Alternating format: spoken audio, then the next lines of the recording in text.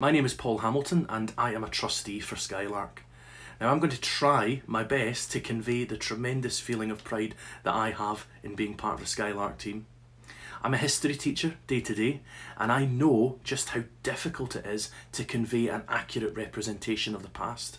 Whether you're teaching history or whether you're learning about it, there's one major problem: that lack of lived experience.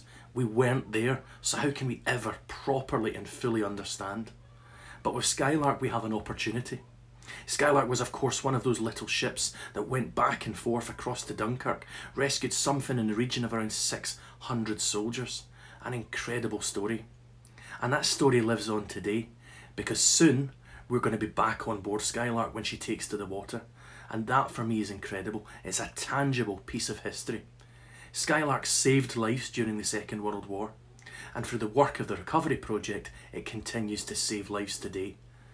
And I am beyond proud to be part of the team.